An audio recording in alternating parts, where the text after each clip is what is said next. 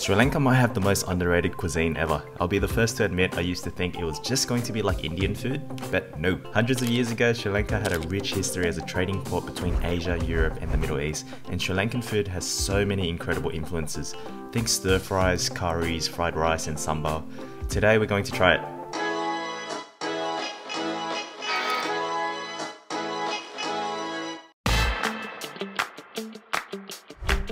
What up guys, Sydney Food Boy here, and today we're in the humble suburb of Mortdale in Sydney South, and we're gonna go check out Sri Lankan food.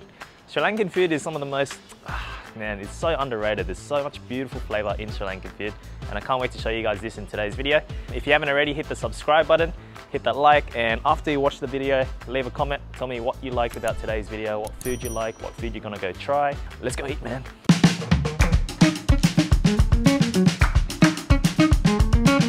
My name is Tanaka Gunasekara. So the restaurant is called Lankan Railway Cafe in Mortdale. It's been open in almost 3.5 years, but it's between in a COVID situation, but we didn't have that much good time. But it's getting now. Yeah, I'm from Sri Lanka, so we're doing the Sri Lankan cuisine in here, like mostly curries, spicy flavors of other stuff as well. Mostly it's like similar to the Malaysian cuisine. It's spices, we use the like Indian aroma spices, and also the some creaminess with Thailand, kind of like a coconut tea. In the restaurant, I got this special called the tilak rice, like a devil chicken and some crispy prawn. Yeah, this is like a most authentic. The daily change curry is all vegetable. I went to the market and picking up some the very unusual vegetables, like most Asian vegetable, and we got always variety of the vegetable curries, so you can try it, more authentic flavors. So this one is the caramelized onion, we call it chili sambal. So we cook it in like a very slow fire. So add in some spices like a cardamom, cinnamon, cloves, and also some pandan leaf to get really nice like a flavor. So just until to get nicely caramelized. So you just cook it a little bit with the sugar as well.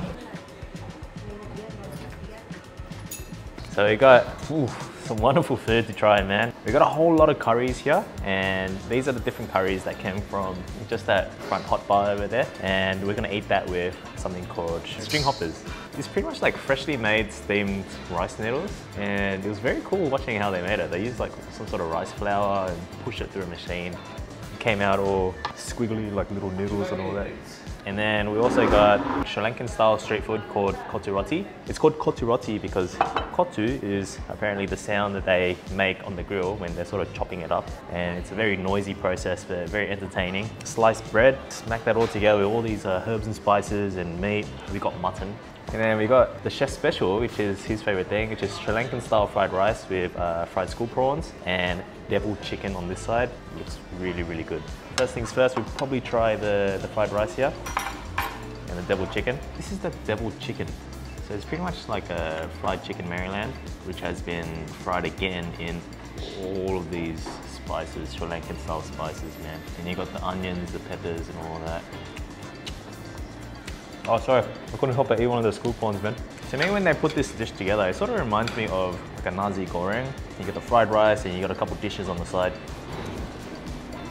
Great flavour in that fried rice. I feel like the correct way to eat this is to like get everything together and just eat it all together in one bite. So you got the chicken, you got the rice, get some onions in there. You got the school prawns too. Textural bonanza, flavour's amazing. School prawns, really, really good. And this is what they call banana chili. Let's try it out. It's a bit like a capsicum. Definitely a very, very addictive dish, I reckon. The superstar is definitely the deviled chicken and all the onions and the peppers that come with it. I dare say this is probably some of the best rice that you can get in Sydney. It's spicy, but it's not overly spicy, but at the same time, it's like punch in your mouth spice, so there's a mad explosion of flavour every time you take one bite, one spoon of this particular dish. But it's not overly spicy, like it's not too hot, you know what I mean? So good. All right. This is the next thing we're going to try, and it's called Kottu Roti. Just imagine like a fried rice, but instead of rice, they use bread instead. We're going to take this off here, and then we're going to use the sauce, and we're going to drizzle that bad boy all over, yeah? Oh yeah. And then what we're going to do is just mix that all up. Wow. When you see colour as good as that, you know that's just full of flavour. Full of flavour, man. All right, let's try this out, man. Oh, I really like that mutton. It's really nice mutton. Actually, what is mutton? I've got to search out what is mutton. Mutton is lamb, I think. I think pretty much like really soft lamb meat, all mixed up in this. When they make it, they use like shredded leek, carrot, gives it a little bit of texture. You got a lot of flavor from, you know, onion, garlic, and spices. And the texture of it, it's sort of like soft flatbread with a lot of flavor. I feel like this will taste really nice with egg, or like an egg on top. Oh look, there's a bone there. I reckon there's anything inside. Try suck it, yeah? Oh, there was something inside. That was nice. The whole thing just came out, bro. Look. I believe this sauce is the same as the mutton curry that they put into this. So they just got the extra curry sauce put on the side. You can add it in, extra flavor. You want to try this one? Enjoy it? Yummy. Thanks, bro.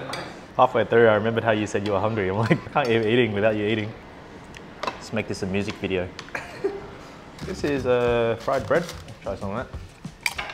I feel like you're just gonna snack on this, but we've got a heap of curries to try now, so let's eat it all together. So we're gonna eat the curries with this here, which is the string hopper. If you're Southeast Asian, Vietnamese, doesn't this look like bull? It's sort of shaped in a circle, which is cool. I'm gonna try to name every single one. Let's have a try. So you got mutton or goat curry, you have your fish curry, you got chicken curry, you got deviled fish here, you got beetroot curry, you got butter chicken. This looks very cool. This is coconut sambal, bitter melon.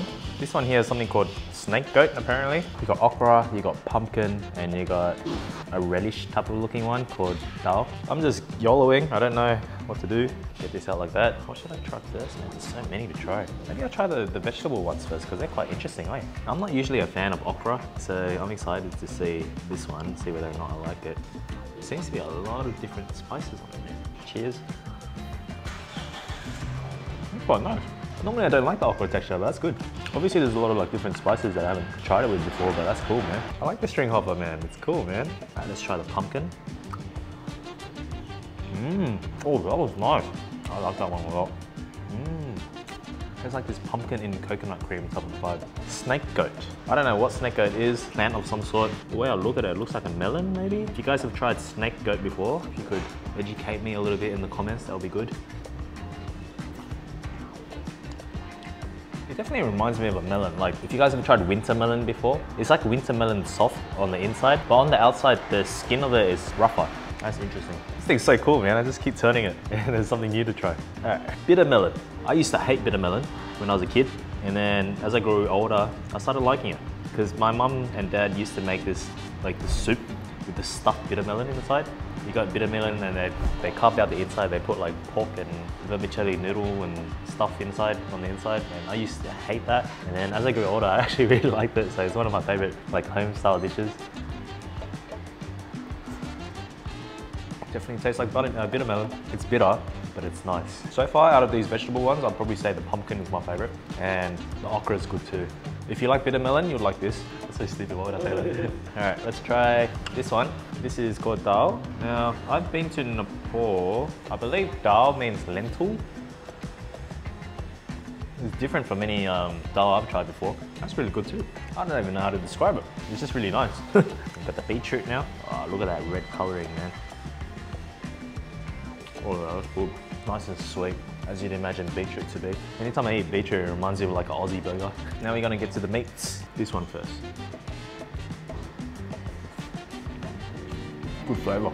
That's a really nice curry flavour. Big solid piece of chicken. It was stuck in my throat. I believe this one is fish. Really tangy. This is goat or mutton.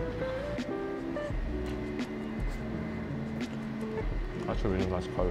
I feel like out of these three curries, that's probably my favourite in terms of the flavour profile. The fish has a bit of a tang to it. The chicken curry is a bit, I guess it's a bit less in terms of the flavour compared to the mutton. The mutton's a lot of flavour. So this is deviled fish there, fried fish, and then coated in all those spices and flavours, man. Cheers. I like deviled everything, man. I like deviled everything. Come here, seriously. All the curries, yes, but get the deviled chicken, get the deviled fish, because the flavour is just insane, man. Being in the kitchen and seeing how they cooked it, you know, so much spice, so much flavour onto onions, leeks, tomatoes, and then putting the meat onto that, really, really, really nice. This one's a butter chicken. That's a very good butter chicken. This butter chicken is more like more buttery and more creamy than other butter chickens I've had. Very nice. Might order more takeaway. And we're nearly done. Let's try one more. This one is a coconut sambal, topped with fried curry leaves. Are you supposed to eat it like this? Very cold and light, refreshing. I wasn't expecting that. I really like Sri Lankan food. All right, Brian, you try. Incredible, incredible food, incredible flavors.